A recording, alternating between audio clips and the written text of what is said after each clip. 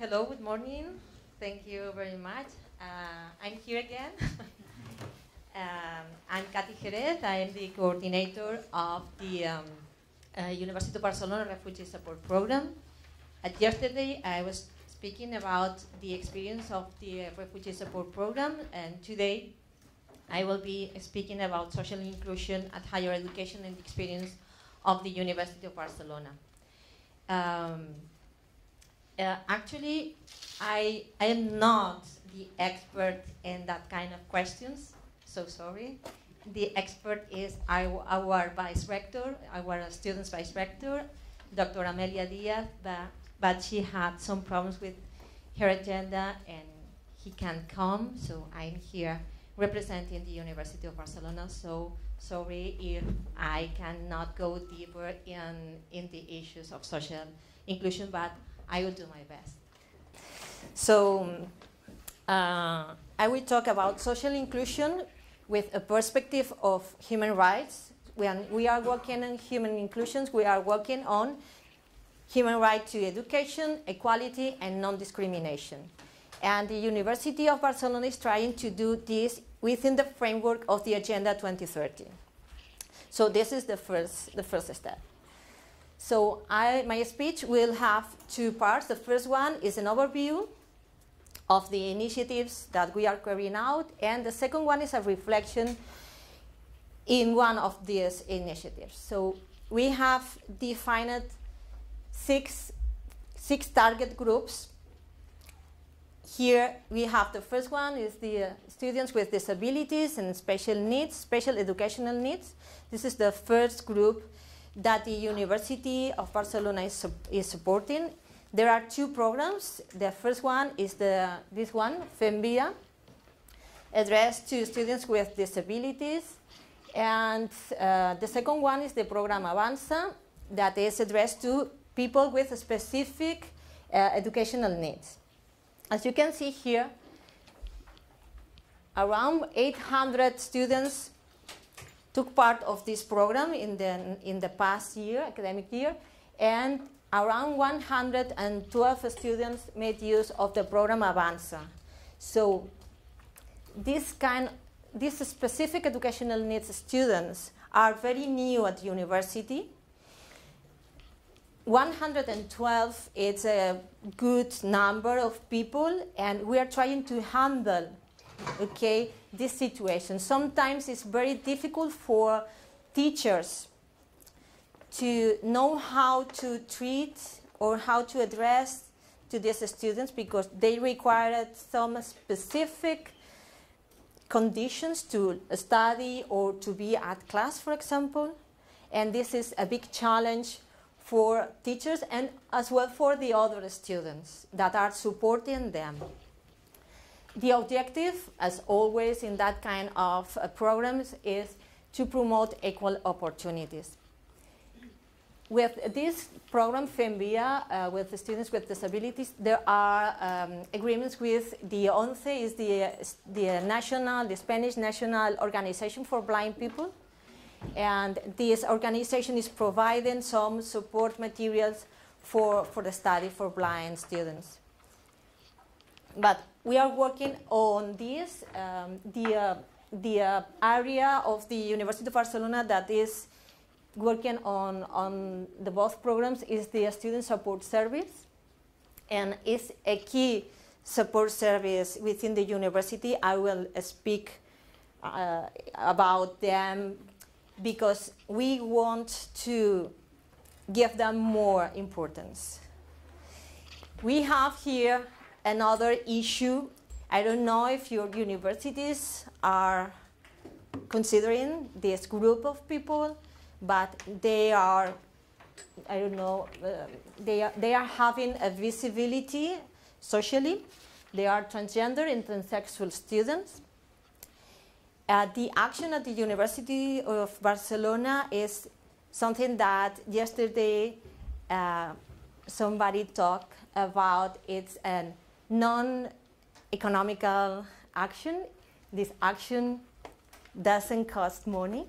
It's something so easy. It's like if you have a student list just to put a nickname, the nickname that the person feels right with it, to this list. So if you have a transgender, a transsexual student, and in the DNI says that he is, for example, Manuel, but she feels Maria, at the students list will appear Maria. And this facilitates a lot, his life or her life. So we are talking about a thing that is very easy to do.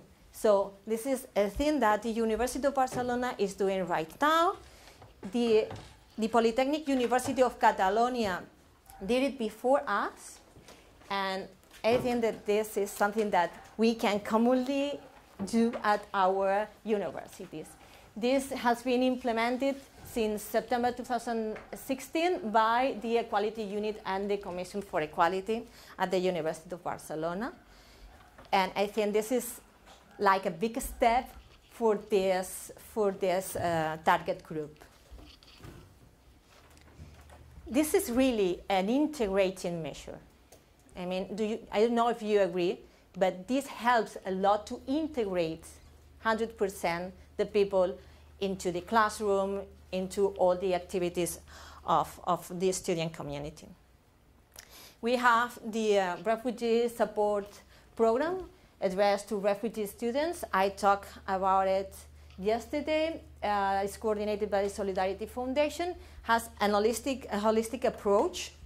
I mean, it's not only to study, it's about to learn languages, it's about to legal assistance, health assistance, and we are trying to work in a network of services at the University of Barcelona, the level of the University of Barcelona, and we are trying to work with NGOs and public administration in order to assure the sustainability of the action.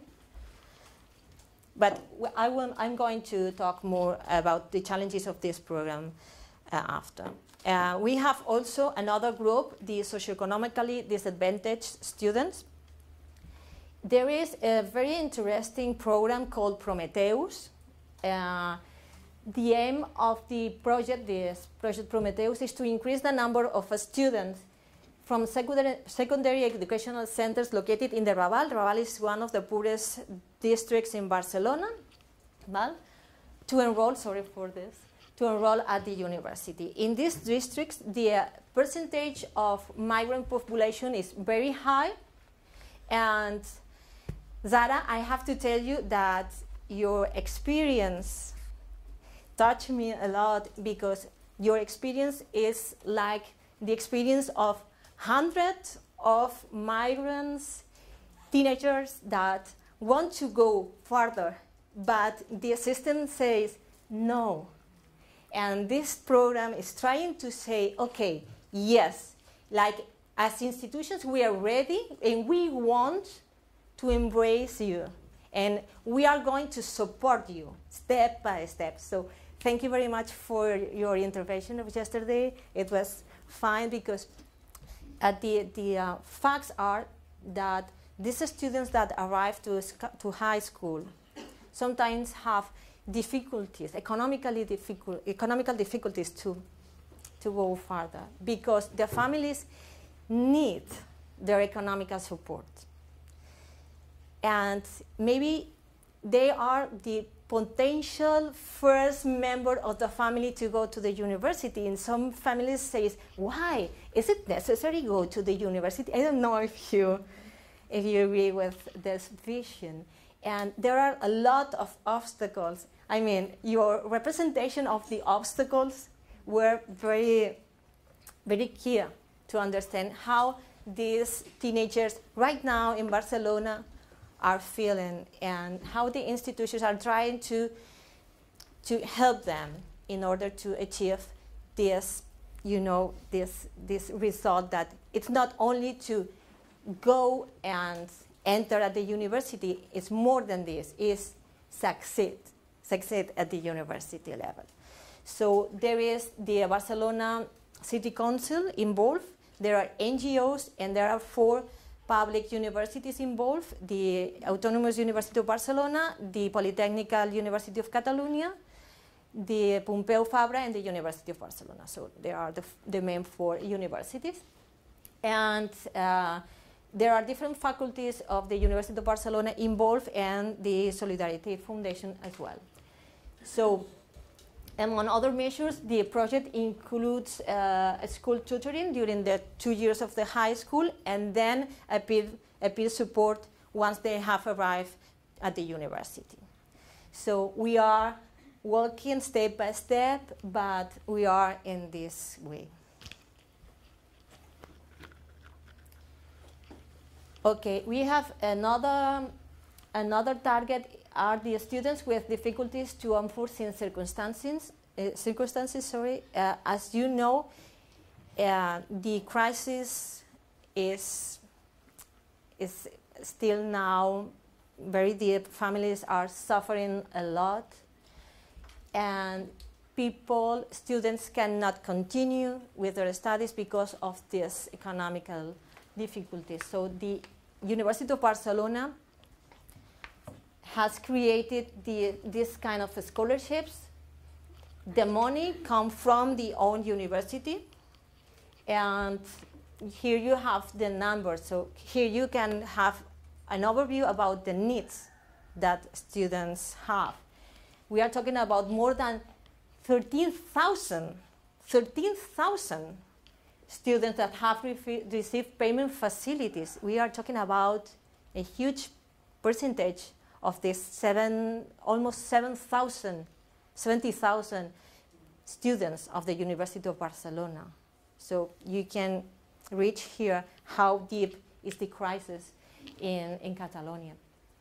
We have also 4 calls for new access, scholarships for new access.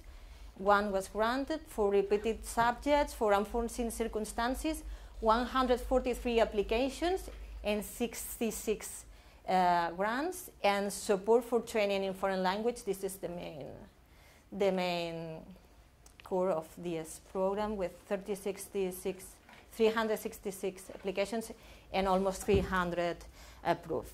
So this is a big effort, economically effort, that the University of Barcelona is doing in order to support people who are, suffering this crisis. And last but not least, we, women. I don't know, maybe I'm wrong, but 80–90% of the people in this room are women. So I can see we women. If we talk about social inclusion, we cannot forget women, not still. So not yet, sorry. These are numbers from a study did 10 years ago at the University of Barcelona. 10 years ago, okay? This column is for women, this column is for men, and the graphic indicates how the evolution in terms of students, people with the degree, scholarships, doctorships, teachers, and professors. And you can see in pink, women, and in blue, men. And this is like a scissors graphic. There are a lot of women students studying at the university, but at least teaching like professors. Here you have the percentage. It's around 19%. But the evolution in men is absolutely different. This was the picture 10 years ago. The picture right now is the same. It's exactly the same picture. So, yes, an absolute yes. There are a lot of things to do. This is the picture for the University of Barcelona, but it's not too different from the picture of other universities. I don't know if you can think in your own institutions. So it's true that there is a quality unit, there is a commission for equality, there are commissions for each faculty, but the numbers are here and are showing the reality. The reality is there is a big gap that we have to think on women when we talk about social inclusion, because sometimes it's like, no, we are equal on the paper, but yeah, on the paper everybody is equal. But the professors who get new students as professors, future, they choose men. They are men that choose young men. That is the point. That is one of the points. It's not the unique point, but it's one of them. There is another point, is how the structure of to get points, to gain points for the professor is very reluctant to introduce things like maternity, for example. If you get pregnant and have a child, it's like your career has stopped completely. And you cannot run again from the same point. Okay, so there are a lot of things we have to change, and we have to consider when we talk about social inclusion, women. We cannot forget women. And obviously, we can talk a lot, because I think this is an important point, but at the end of the day, this is the picture. So please, in your projects, if you talk about groups, include women in these groups. Okay. I want to talk about the refugee program and the lessons we have learned in the program. If you want to talk about, I don't know if it's better to go at the end, or if you want to ask questions, or well, maybe before the lessons learned, if you want to ask questions about these groups, these target groups, and the inclusion activities that the University of Barcelona is doing, you can ask, and I can answer, and then I can move to the lessons learned if you want. So there is a question there? At the university, So I think everybody can hear me. Oh, then I will take it's for record purposes. Okay, some gymnastics. Good morning. My question was for the women. Yeah. Did the university already do some steps meeting the arguments that you say, for instance, that some, if a woman decides for maternity, to leave the career for some years to care for family, are there steps by the university to help them come back and at least start where they stopped, or help them to come closer to the males who made career in the meantime? Yeah, I think that the roots of the problem are clear, but we, or at least the institution,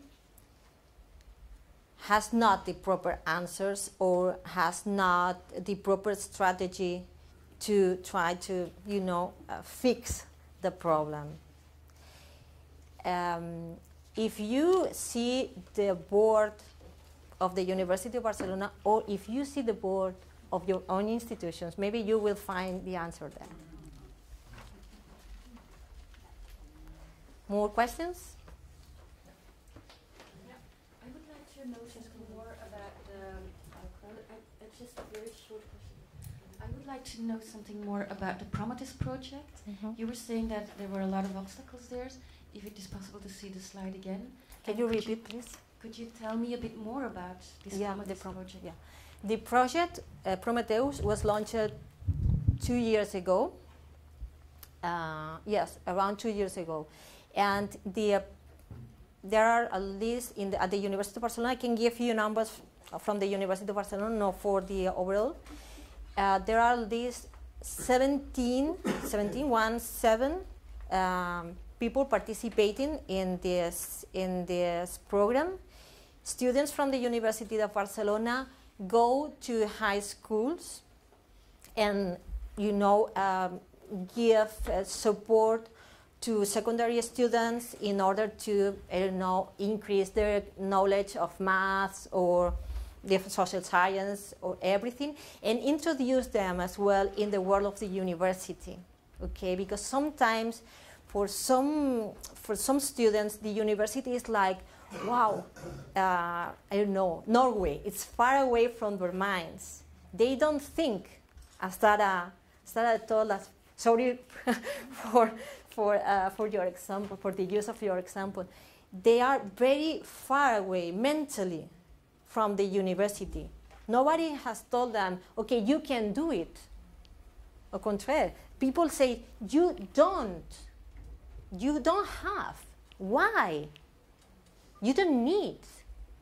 Okay, so if university students share time with these secondary students, they can help us to think in a different way about their future. They can open their minds to a new future, and as well to a new social and economical conditions.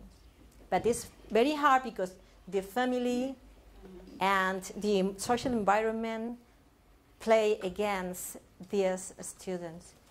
But we are trying to help them in this first pre-university stage. And then once they are at the university, there are groups of students, university students, that help these newcoming students, because the first semester is devastating. Okay, the dropout at the first semester is very high. Especially, I can say, for example, that in informatic engineering or maths, the dropout is 40, 50, 60%. And there is a need that people help those students and say, okay, I went through this me myself, and now I am here in the third course. You can do it. I can help you. There is a tutor that can help you. The institution can help you, can support you. You have to walk your way. But there are a lot of people, making this way not easier for you, but supporting you. And this is more or less the philosophy of this project. It's very new, only 2 years, but 2 years, and it's concentrated in one of the districts of the city, okay? But we think that it's the right way to include people who, in other circumstances, couldn't think in this option. So it's all about the peer support. Yeah, but not only. There is a thought there, okay, but not yet implemented, to support them economically as well, because family need this income. And it requires a lot of agreements where we get the money, but the thought is that these people that come to the university can receive like a scholarship and gain some money for a semester, a year. But this is something like it's right now a thought, not a reality. But it's about support, tutorial action plans, and peer support. Yeah. And I would like to stress that this is something common between university, city council, municipality, and NGOs working together, and students, obviously, and schools, working together to achieve this main objective. Cati, and maybe Sarah can actually say yes, from her experience, you see, because Because if you are saying that really the families, your community, is against this kind of thing, do you think that it should be some work done at that level also? Is anything done here in Spain, in Finland, or in other places? Because maybe that is where we need to attack, because it's where it's one of the factors, but it's not the only one. No, the main, I think that emotionally it's very important to receive the support of your family. You need it. yeah. We are not machines. I mean, the emotional factor is very important.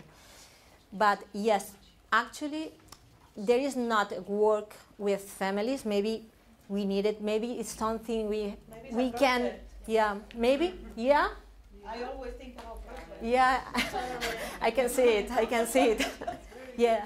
Maybe Zara can explain something about, I don't know, because you know the. Well, we have to. Yeah, I can.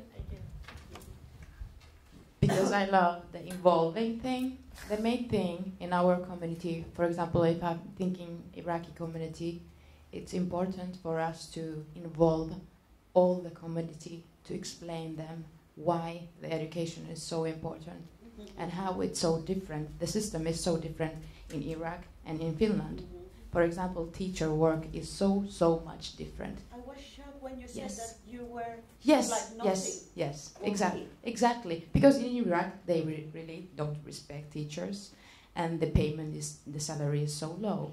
It's like, It's incredible. yes. So we have to involve the whole community to explain them about the education system, to explain about everything, how the immigrant youth can really build a future in Finland, in Spain, in everywhere. Like how to build, because my parents and my family, they were really thinking that no, you are not going to build a future in Finland. That's impossible, because Finnish community is not really accepting you there. So you have to build your future and plan the future back in Iraq. Yeah. So don't waste your time, don't educate yourself, don't really waste your time there. Just go to work, get the money, and let's go back and build the house. Yeah. At home. Yes, exactly, because they think the home is there, but my home was in Finland. I felt that that's my home, Yeah. and still my home. Yeah. So yes, let's involve the whole community. Yeah. Yeah. Yes. And your intervention, it's important because it gives you to another issue, is the identity. Yeah, because when we are working with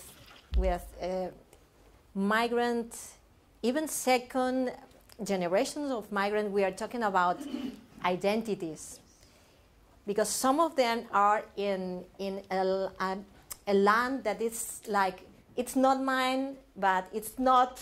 It's like it's so difficult to explain that you don't belong to anywhere.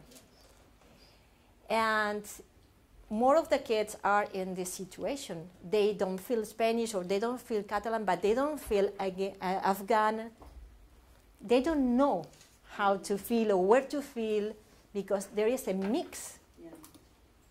But this is an opportunity. It's not something we have to. There is this pressure from everywhere. Yeah. No? Yeah. Yes. It's from everywhere, really. Yeah. It's like I'm not living in Iraq, but the pressure is also from there, Yeah. and it's from Finland. Yeah. It's Yeah. from my family. So I'm really in pressure from Yeah. everywhere. The But picture, yes. picture you put. Yes, exactly. The wall. It's Yes. it's exactly the picture that those kids are suffering right now in the 20th century, in 2018, in Barcelona. Come on. Come on. Revolution. No. Yeah. But wants to talk.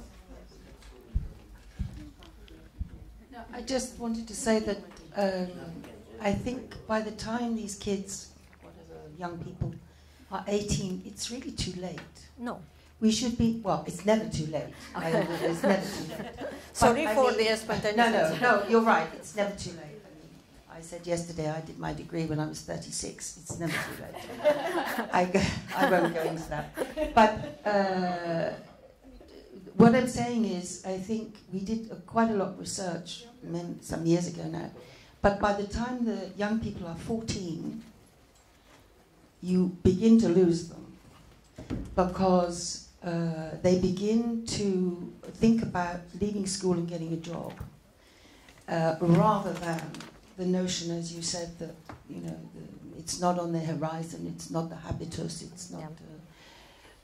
And so we did a lot of work trying to work with families with young children, even in primary school. Yeah.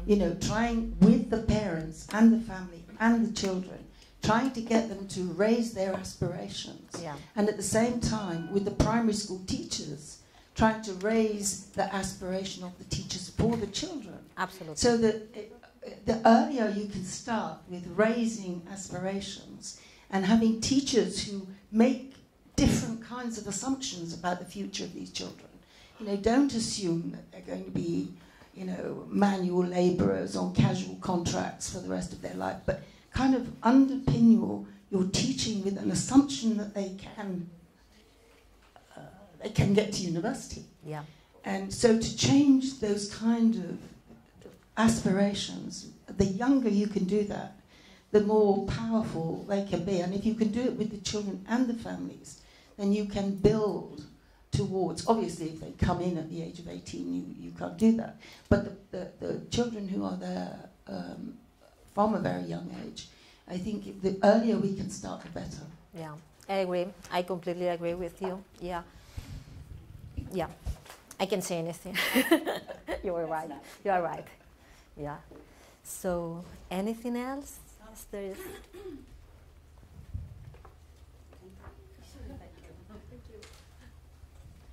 Thank you. I am Lucilia from Portugal, and I wonder if you have the opposite situation, which is students coming to the university, sent by their families, who Yeah. made an extreme effort to have the money to put them to study at university, and told them, you are not coming home without a degree, and they do have to go home. I mean, even if they feel their home is where they are now, for instance in Spain or in Portugal, or wherever they are studying, but they do have to go home, either for family or from political reasons, because sometimes we find some cases where international students, who actually are doing very well, but their countries call them home. They have to go home. They don't have their visa renewed, and they have to go home.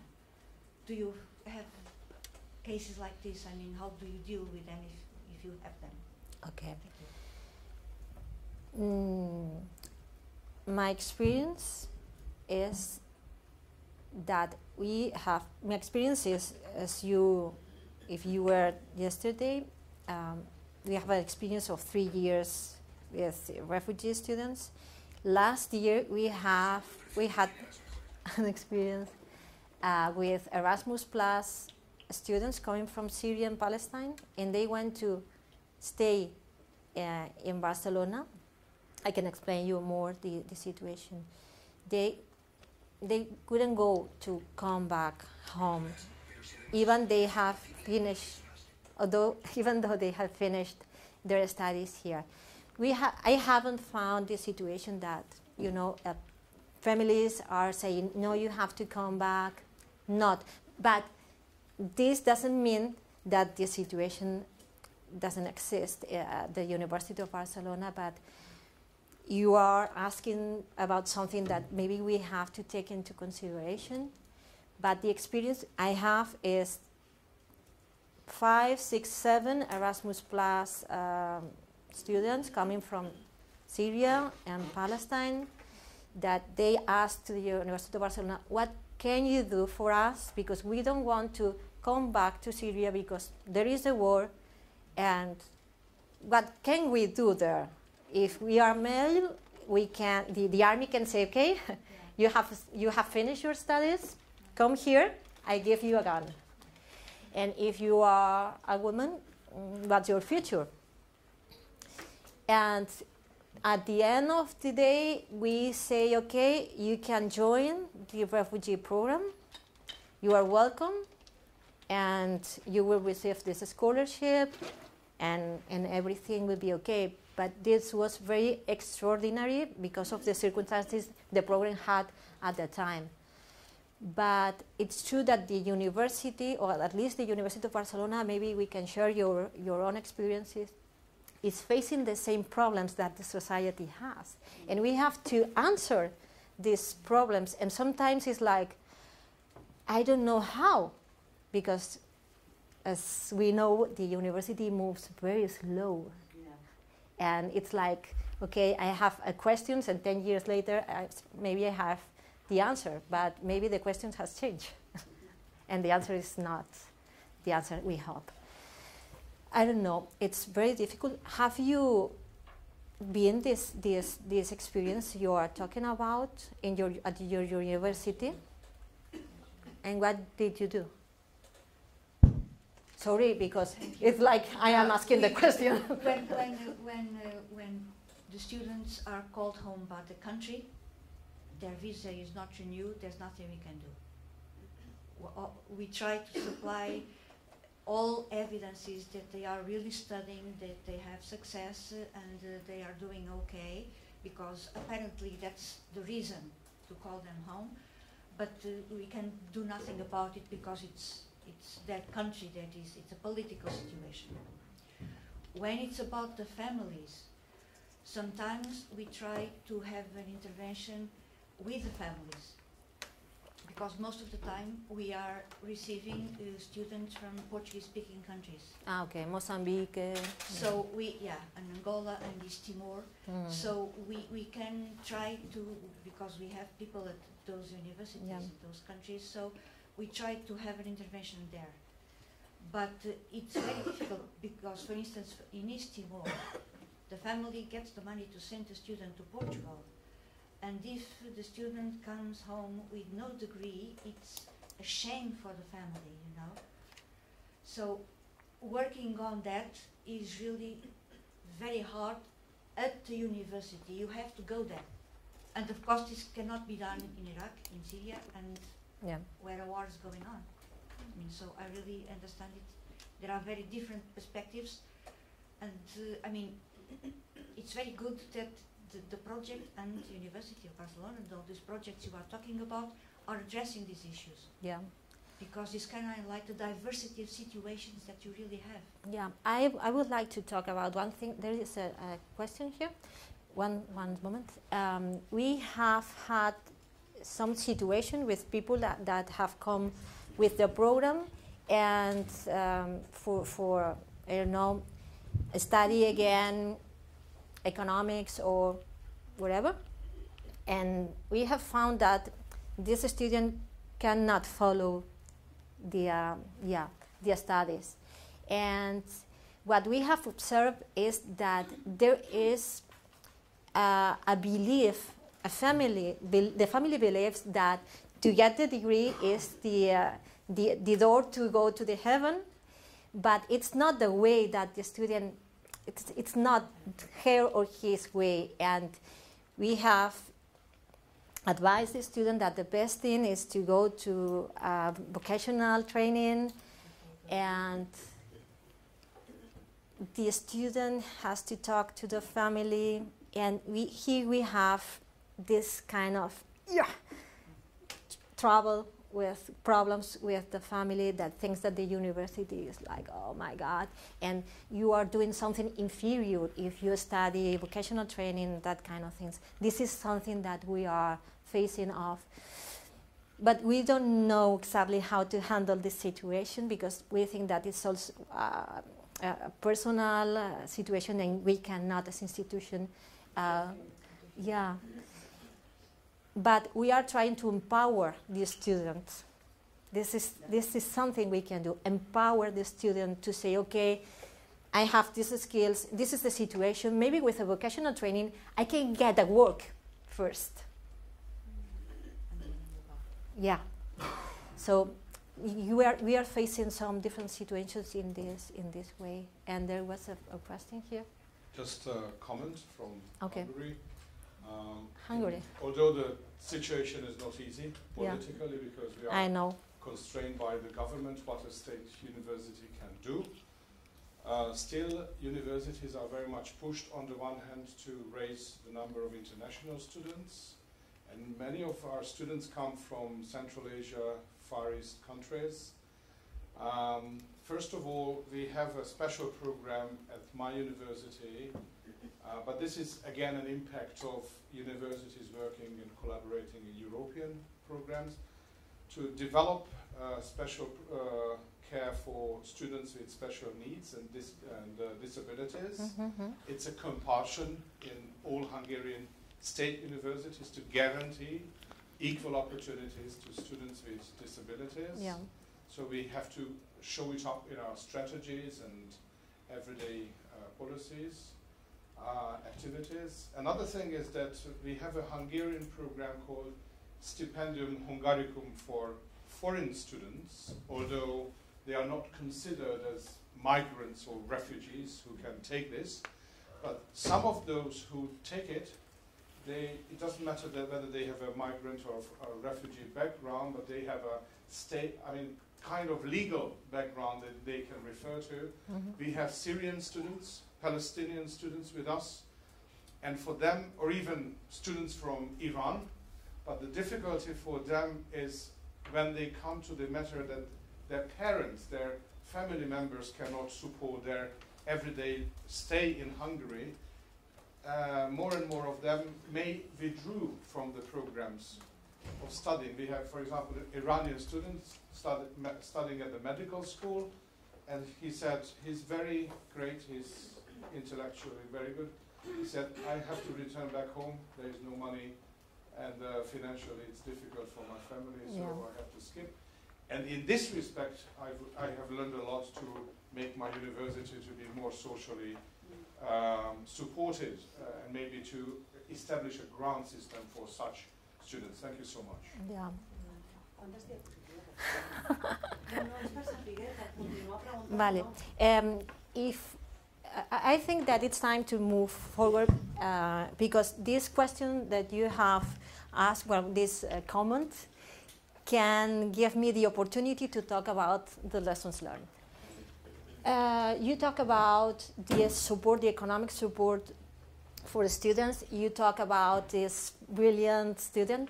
I'm now focusing on the refugee program because this is something I didn't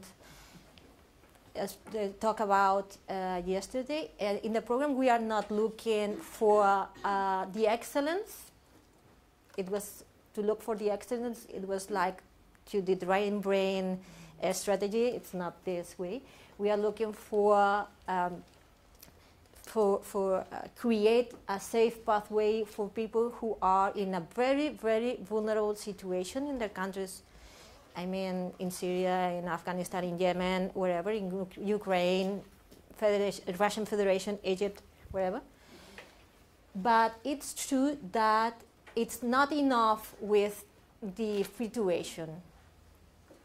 People need money to eat, for basic, a computer, everything. So the economic support, it's very, very important. It's a very important effort from the university. For example, we have a total amount of 120 euros per each student each month, multiplied by almost 30 people. You can do your numbers. It's a huge amount of money. So the effort, it's big. And this is because we are trying to create alliances with other actors, because alone it's impossible to achieve this every year, every month.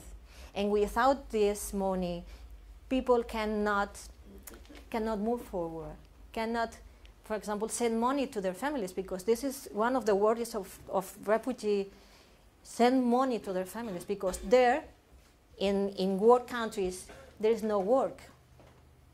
So families depend on these students. So there are a lot of things involved, and maybe when we think on scholarships, we need to think wider, not just the free tuition and that's it. We need to think wider. Some lessons learned from these 3 years. We need the support from the rectorate, but the continuity in this support is also vital. So this is a commitment that the university as community has to agree. It's not only that these 4 years we will do this. No, this is a long-term project. Rome wasn't built in a day, and neither a refugee program. So we are still going on. We have our problems, we have our successes, but we are building day after day the program. Why? Because we have almost 30 or more than 30 persons, and each one of them are a universe of questions that every day are appearing. Okay? Sometimes there are amazing surprises. As we have talked, the university is very slow, but sometimes things are like, in 6 months we had a protocol for prior recognition in 6 months. This is like, wow, I haven't seen anything like this in all the years I've been working on the university.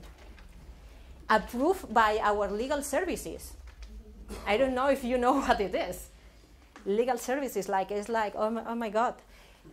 But we have this protocol. Why have we achieved this? Because we have involved this area, academic affairs, in all this process. They have lived in first person what this means. And this is important. Sometimes we have meetings, and we can exchange words. But if people cannot experience by themselves the situations, they don't, they don't have this kind of point that say, okay, we need to do this fast because there is a need and we need to handle it. So we have potential allies within the university. There are people everywhere and they want to help us. So this is something we have to take into account. And we have to take care of these alliances. And these allies, take care, feed these alliances. Okay, this is very important. Sometimes we forget this. No, we have to take care and feed them. Obviously, there is room for improvement. Room for improvement at the institutional level, but step by step. And we are trying to work according with the Agenda 2030. I mean, migrants, refugee, IDPs, internally displaced persons are a key in this Agenda 2030, and we have room to work in this line. This is the international line, and we can follow it.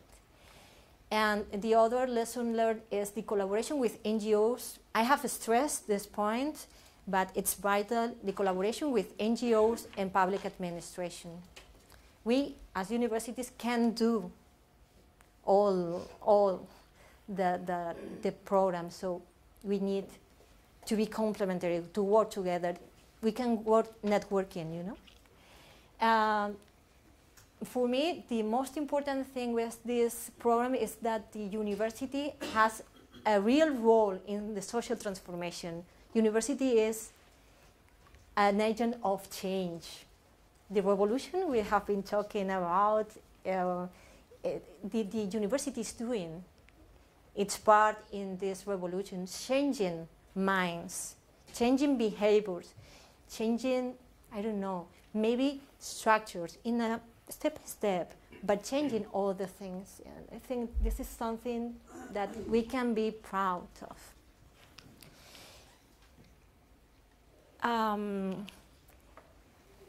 In other level, the selection process is key in the success of the program.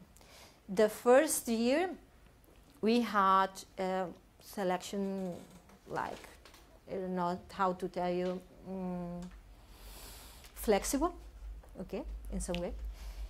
And we had dropouts, and we had some problems. Now we know how to select the candidates. Sometimes it's very painful because we receive a lot of applications of people in a very neat situations, but the selection is very important because the circumstances they are accommodated. For example, they are sharing rooms, 3 people are sharing a room, and this is a thing that people of 30, 32 that has had an independence don't handle very well. And there are a lot of things. People with more age is more focused in things like get a job and not to study.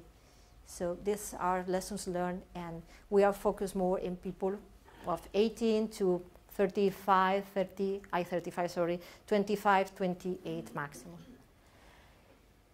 It's a permanent learning process, but it's necessary to stop and think, okay, what are we doing? And for this reason, we will do an evaluation next year, the first months of the next week. There are 2 key concepts that I am using all the time. The first one is creativity. The second one is flexibility. You have to be creative. If you don't find the answers, just create it. Okay. Flexible, because we are dealing with human beings, with persons, with all the scenarios you can imagine, and we have to be flexible. And it's a 24/7 work. It means that if something has to happen, it will happen on Fridays and weekends and holidays. And this is the truth. So maybe you would receive a call Friday night. I am ill. I need somebody come with me to the hospital. And here you have someone in the program going to the hospital to one of our students because there is a pain or there is something. So it's a 24/7 work. Challenges. Consolidate the things we have achieved, especially the protocol of recognition of prior learning. Work harder and better in this holistic approach. We are not focused on the academic thing, we are focused on everything, especially in the emotional thing. People come here alone, without family, and they are rebuilding their emotional ties with other people. In the group of people we have here right now, it's very heterogeneous. Sorry. Yes, we have different political beliefs, we have different religious beliefs, and sometimes this is very difficult to mix. But we want to work hard in these kind of things and in the, conflict resolution issue as well. And we are working in the next step, that is the labor integration. So we are trying to agree with enterprises, internships, and that kind of things. But this is something that takes time. Another challenge, and I think this is very important, are the expectations. There are a lot of expectations coming from students about what's their future, what's the European dream come true, what is the role of university. There are expectations from staff about students and about university. There are expectations from the university about the results of the program. There are expectations from society that thinks that all refugees are like a good human being, and refugees are human beings, that's it.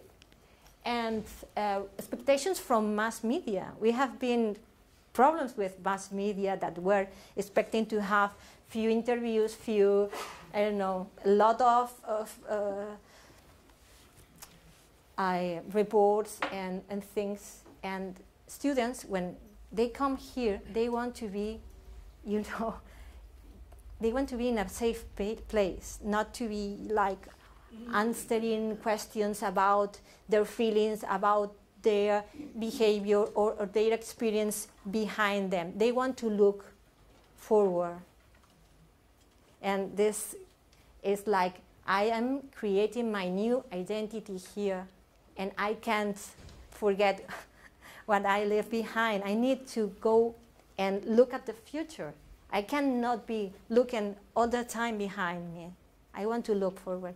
And this is something that sometimes mass media forget, and this is something that sometimes university forgets. Well, another thing, help to deal better and faster with trauma and uncertainty. Trauma processes appear 1 year or 2 years after the arrival of people here. And this is something we are trying to deal with. And it's very important to take it slowly and calm. We have the procedures, we have the people, but trauma requires a lot of time. And this is something we have to do better. Incorporate in next years more women. You know, women are part of the social inclusion, and more vulnerable collectives, especially LGBTI, that are sometimes forget in these programs. Incorporate the refugee topic into programs or initiatives that already exist at the university. We don't have to create the wheel. The wheel has been created years before, and the point is to integrate them in the services that the university has already done. For example, the first service I told you before, these programs, okay? They could be included in these programs with the proper training for the people. And that's it. I don't know if you have questions. It's 11. I don't know if we are out of time. But if you have questions, they are welcome. You are speechless? It's just a comment, really. You were talking about, I think I heard you talk about universities as agents for change and this potential for universities to make a difference. I guess the Irish experience, for me, it's not that. If anything, the universities are perpetuating inequality rather than addressing it. Perpetuating the inequality. So Emmanuel was talking about the rankings and the race to the top. That's very much the focus of our university. For many people who work in our university, they're on low-paid, precarious contracts, probably better in Amazon than any university. Mm. And we fight for access and we fight for programs like this. And a lot of people in our university wish we would just go away and stop talking about this and focus on the high-achieving young students and bring in money instead. So we're very much the minority voice, and it's a constant battle in our university, and many very good programs, particularly one that Josephine was very involved in around supporting people with intellectual disabilities, received no backing from the university. No. And was well, I mean, Josephine knows more about this, but certainly, you know, in the long run, received very little backing from the university, and it was a battle all the way through. So that's been our experience. Well, yeah, I don't know what to say, but I think that if we can feed the good practices of the universities, the other can say, okay, we are not doing right. Maybe we can focus, we can go in this way. But obviously this is something that the president and its board has to support. And something I think we are lucky. The University of Barcelona is lucky because the university and the two rectors we have had are very focused on this social responsibility issue. But yeah, I understand that there are universities that are not experiencing this way. But maybe, and just maybe, can come another project. Yes. It's like to share. With you? Obviously. With everybody. is to share experiences and try to overcome obstacles. What kind of obstacles are you facing? What is behind this no? It's only economic reasons, or there are other reasons? Because the economic reasons, yes, they are there, but maybe we can do things with cost zero. Yeah. And yeah. So I think there are things. Neoliberalism is the problem. Yes, that's the yeah. So that's the barrier. Yeah. Yeah, but maybe we can find the way to destroy this barrier. Revolution. Yeah, I think the revolution is the is the leitmotif of the seminar. Yeah.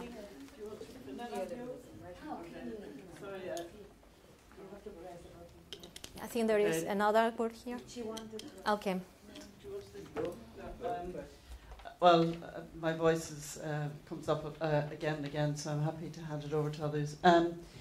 Really, I suppose the question for me was, first of all, I like the idea of the project you have where, you know, the students go out to the schools. I think that's really important, because I think peer-to-peer is effective. I don't know whether you're running research by that as well and evaluating it as it is in process, or whether, you know, what's the situation we there? are not doing research yet, because the project has only 2 years, but research is very important in order to document the Yes, it's important in order to show the importance of these actions. And whether they work, because it seems like a very simple intervention, and it would be really interesting to know, because every I suppose country has that problem where, especially in teacher education, where a lot of people from those communities don't pursue a career in teaching, and therefore have this problem of a difficulty when they're in school. They have no role models to work from. So peer-to-peer could be a very good way of addressing some of that. The other thing I was interested in was the numbers that are involved in some of the programs you had. I think you were talking about 17 students, or they seem very small. I suppose the ideal appears very, very big, and it's kind of going back to what Camilla has said. But I was referring about the number of students from the University of Barcelona, but there are 3 more universities involved. Okay. But I don't have the numbers of the old structure. Okay. But this is something big, something small, but we want to increase. Yeah, but we prefer to start from, you know, something that we can handle easily and not big numbers. For us, the importance is not the quantity, it's the quality. And then when we know what we have to do, we can scale it. But at the beginning, it's better that the numbers will be something that we can deal with. And it's very time consuming. That kind of experiences are very time consuming. They require a follow-up. They require a lot of people there. And step by step, it's the best advice. Yeah, thank you for an inspiring presentation again. Yesterday, to stay here. I told you how inspiring the work you're doing is, but just to follow up on her point, the point Camilla just made. Yeah. I want to ask how much, because I've been listening to the clear challenges that you're facing, and I hear this a lot in many other contexts when I'm there, and I have the feeling that, she said, universities, faculties, and programs like this are also complicit in the problem, because what I see is that people trying to design solutions to problems for people like me when they don't even understand me. Why don't they involve me? And I'm saying this from the practical level, because in Finland, this is the biggest challenge for me, and the question I challenge everyone with. I'm there, I have the expertise, they have put money into my training. Do you know what is happening? People don't even involve me in research. When they are researching about this same topic, about people like me, they end up with solutions that do not work, and they feel it's wasted money. And I'm thinking, come on, you can be a bit smarter. We have people that we've trained, that could support this agenda. You leave them out, you fail at the end of the day, and you come back complaining about money. To top that up, I've seen universities spend money on parties, and they complain about, we don't have money to do these things. Yeah. Are we really being humane here? For me, I don't know. So I'm sorry for putting it on you, but I think you're doing a great job, and this is something that we should all reflect on. Yeah, and we should, because we see it. Mere publication, like she said, people celebrate with cakes and stuff, and action. Publication is good. It's all about rankings. Students are suffering, and you tell me we don't have money. That we don't have money for that. So where does it balance? Where do we balance this out? I want to share also experience from Turkey. I'm coming from Boğaziçi University, Istanbul, Turkey. And as we are all familiar, we have a migrant or refugee issue, especially sourced by Syria. And the number of the Syrian refugees are more than 3.5 million. I know. And altogether with the other countries, it is more than 4 million in Turkey. And almost 17,000 of students, university students, are now enrolling in the Turkish universities. Majority of them in the close by, in the border area, Gaziantep University, and also in Istanbul there are many. Istanbul University is the second one. But we, when we just analyze the situation, of course there is a big language barrier, because the teaching languages in Turkey is Turkish or English or German, French. So they should know first to be part of the community, they have to just improve their Turkish lessons first. But on the other hand, there is another issue. Their psychological conditions are very difficult, so there are lots of tragedies. Even they can start to the program in the university, but then they were abandoning again the university because they lost their families, some of them their sisters, brothers. So it's not a very easy situation. So in the universities, what we are doing, we have some mentor programs, and so also psychological departments are giving assistance to them, and we have also counselors there. But of course, those numbers of those persons, skilled persons that giving this assistance are not enough, and also the funds are not enough. So it's a big challenge. Yeah. I know that in Turkey the situation is very, very hard for the locals, and as well for people who, for both sides. And we are part of a the rescue project. I don't know if I mentioned yesterday, rescue project is a project that wants to create information units in different universities from Lebanon, Jordan, and Iraq, the northern part of the Kurdistan, the Iraq, Duhok. I don't know if you know the place.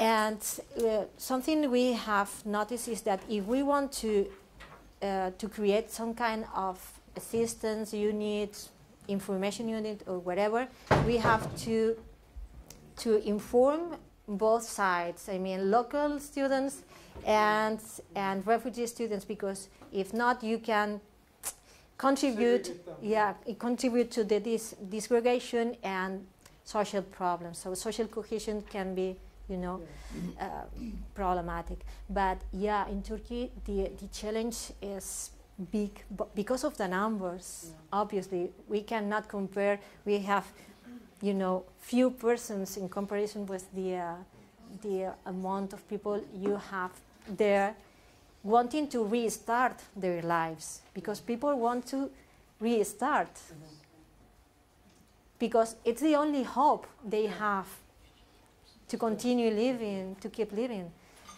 And the psychosocial support is one of the keys for the success with the students, to be, emotionally stable in order to maintain their academic results or attend the classes. If you are worried or if you are sad, you cannot be at class and attend. It's like, no, because I'm thinking about my brother or about the lost I have suffered. So this is one of the key and critical aspect that all the programs have to be have to take into account, this psychosocial support.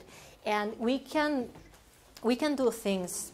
For example, we can train teachers, okay, in order to observe some kind of stress situations that can facilitate some kind of intervention with this student. So I think that training can help, but it's sure if you don't have enough staff to attend to assistance, it's very, very hard. But there is a program in Yarmouk University from Jordan, and they are doing some kind of online psychosocial support. Maybe I can put in contact with them and see if something can. Okay. Okay, so thank you very much.